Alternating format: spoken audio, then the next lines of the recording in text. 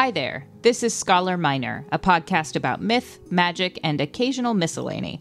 My name is Ursula, I'm your host and fellow learning enthusiast.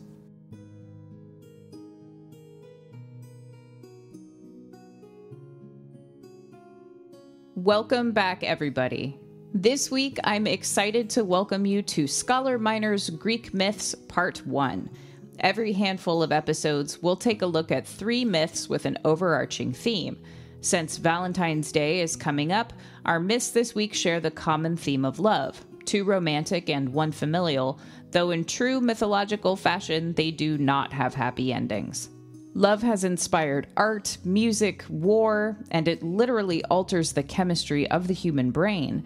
Attraction to another person increases dopamine, a neurochemical our brain produces when we do things that bring us satisfaction and pleasure.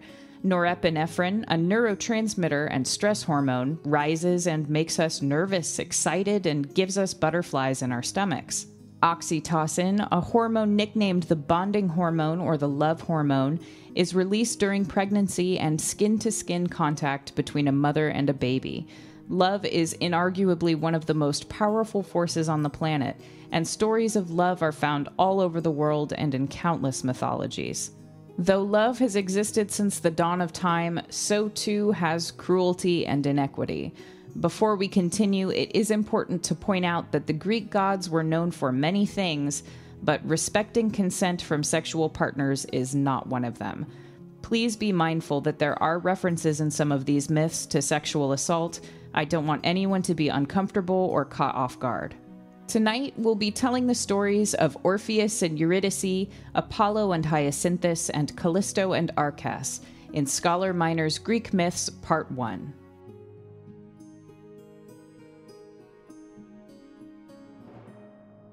Orpheus with his lute made trees and the mountain tops that freeze bow themselves when he did sing.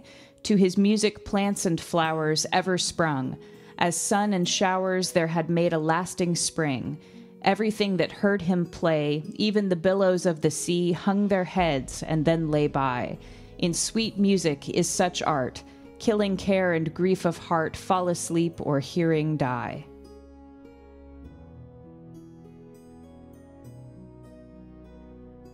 Orpheus was the greatest musician and poet in all the world. No wonder it was in his genes.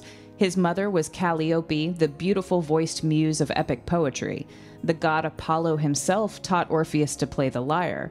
While accompanying the expedition of the Argonauts, after encountering a great storm at sea, Orpheus played on his lyre to appease the Samothracian gods. So impressed were the gods that the storm ceased and the skies were cleared. Author Thomas Bulfinch describes Orpheus's musical talents thusly. Not only his fellow mortals, but wild beasts were softened by his strains, and gathering round him laid by their fierceness, and stood entranced with his lay. Nay, the very trees and rocks were sensible to the charm. The former crowded round him, and the latter relaxed somewhat of their hardness, softened by his notes. In Greek mythology, nymphs were beautiful female deities associated with the natural world. Orpheus fell in love with one of these nymphs whose name was Eurydice. They were married in a ceremony attended by the god of marriage himself, Hymenaeus. Hymenaeus's torch was smoking profusely and brought tears to the eyes of the young couple, however, a sinister foreshadowing of what was to come. Shortly after the wedding, Eurydice was accosted while out walking. Some versions of the myth say she encountered a simple shepherd, some say a satyr, a woodland god with the ears and tail of a horse. Either way, as her attacker began to advance, Eurydice ran for her life, but stepped on and was bitten by a venomous serpent during her flight. She was dead. Orpheus's heart was broken. Roman poet Ovid tells us that when Orpheus had mourned sufficiently in the upper air, he bravely went below, lest he should leave the underworld untried. Descending into the underworld and confronting the god of the dead, Hades, and his wife Persephone, Orpheus sang his song of heartbreak and begged for Eurydice to be returned to the land of the living to live out the rest of her natural lifetime, which had been so cruelly cut short. Orpheus's music moved those in the underworld, even those being tormented, to listen and weep. These words, writes Ovid, accompanied by the plucked strings, so moved the bloodless spirits that they wept. Tantalus did not seek the receding water, and on his wheel lay Ixion, astounded. The bird let go the liver, and the daughter of Danae were resting on their urns, while you, O Sisyphus, sat on your stone. Then, for the first time ever, overcome by the effects of the song, the Furies wept, nor could Persephone reject his prayer, nor he who rules the underworld deny him. Eurydice emerged from the throng of the newly dead, still limping from her snakebite. Hades agreed that Orpheus could return with his wife to the land of the living with one condition.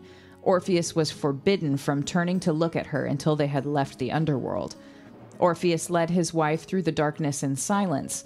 When they were very close to returning to the land of the living and the end of their journey, Orpheus for a moment forgot his promise and looked behind him nervously to assure himself that she was still following behind. She was immediately whisked away. Stretching out their arms to embrace each other, they grasped only the air, describes Bulfinch. Dying now a second time, she yet cannot reproach her husband, for how can she blame his impatience to behold her? Farewell, she said, a last farewell, and was hurried away so fast that the sound hardly reached his ears.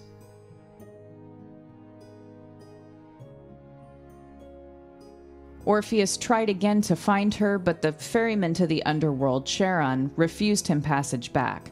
Bulfinch tells us that Orpheus lingered at the entrance for 7 days and 7 nights, without sleep and without food, before returning heartbroken to the land of the living. He would never love another woman, to the dismay of many Thracian maidens, who eventually called upon the Maenads, female followers of Dionysus, to kill him in retribution for his disinterest. Bulfinch concludes the sad story of Orpheus. The maniacs tore him limb from limb, and threw his head and his lyre into the river Hebrus, down which they floated murmuring sad music, to which the shores responded in a plaintive symphony. The muses gathered up the fragments of his body and buried them at Lebethra, where the nightingale is said to sing over his grave more sweetly than in any other part of Greece. His lyre was placed with Jupiter among the stars.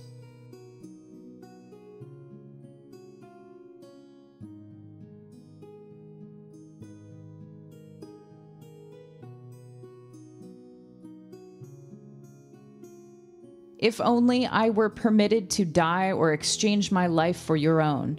But even though fate's law prevents this, you will be with me always. My lips will never forget you. You will be present in my songs and my music, and a flower will come into being inscribed with my mourning. Later, a legend involving the boldest of heroes will be conjoined to this flower and read in its markings.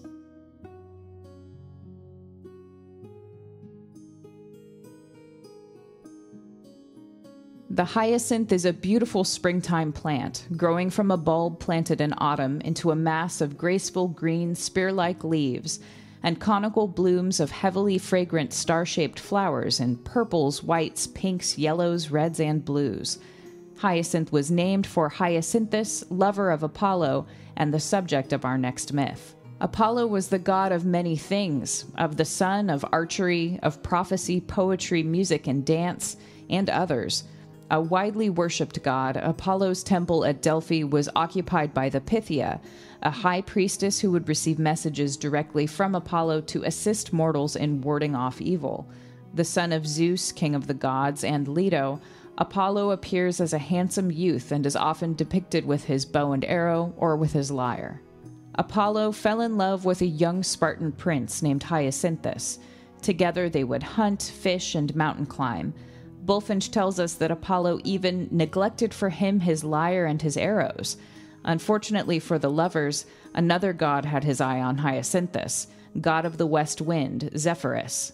One afternoon, Apollo and Hyacinthus took part in a friendly match of the discus, a heavy disc made to be thrown long distances, an event still featured in the modern decathlon. Though some versions of the myth claim what followed was simply a horrible accident, others blame the malevolent interference of Zephyrus. Hyacinthus was struck in the head by the heavy discus and collapsed. Ovid describes the terrible scene. The selfsame pallor now blankets the boy and the god who kneels to embrace him, who gathers the fallen lad and attempts to revive him, who staunches his wound, and who now, by the application of healing herbs, tries to keep his soul from departing without success.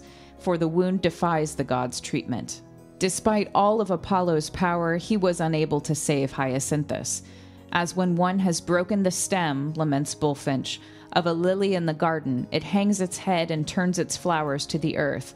So the head of the dying boy, as if too heavy for his neck, fell over on his shoulder. Blaming himself for the death of Hyacinthus, as it had been he, Apollo, who threw the discus that killed him, Apollo declares that he will inscribe a flower with his regret.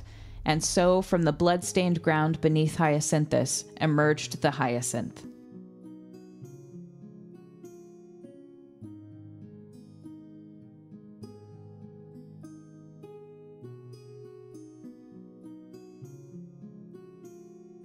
One after one the stars have risen and set, sparkling upon the hoar-frost of my chain. The bear that prowled all night about the fold of the North Star hath shrunk into his den, scared by the blithesome footsteps of the dawn.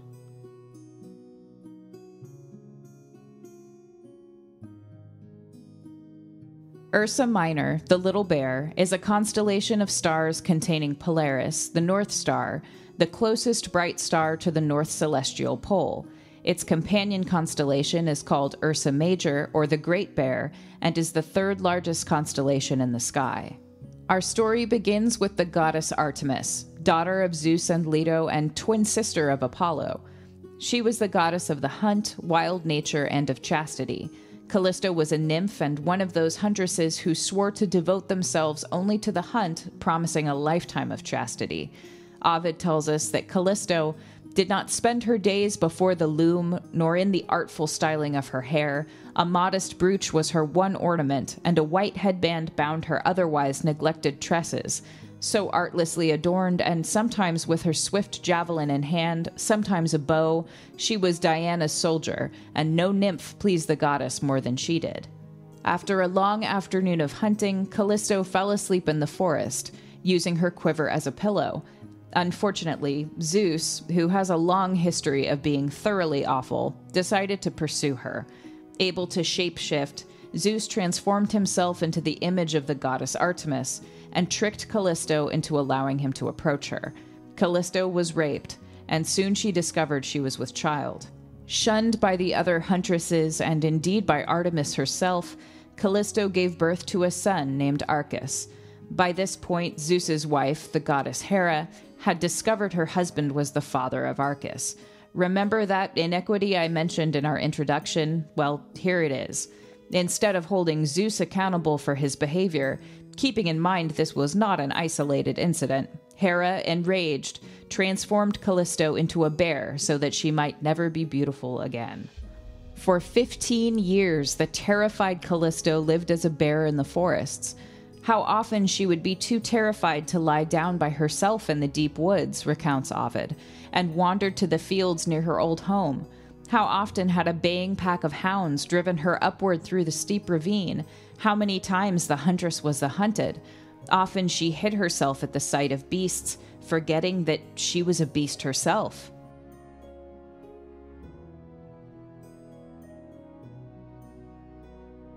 One day, the now adolescent Arcas was out hunting in the woods, having inherited Callisto's affinity for wild places, and suddenly he came upon a bear. Unbeknownst to Arcas, that bear was his mother.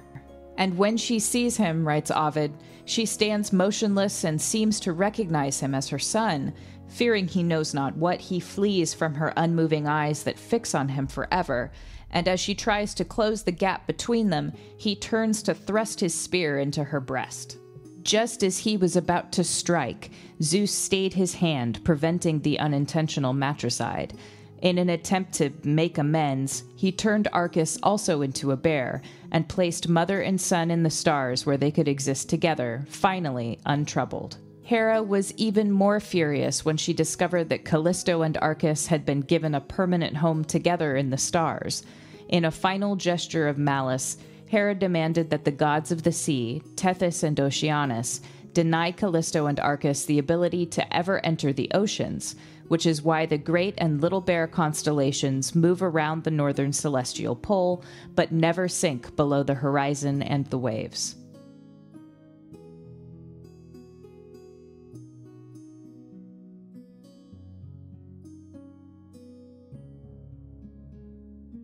I hope that you enjoyed our first venture into Greek myths and that they pulled those heartstrings just a little.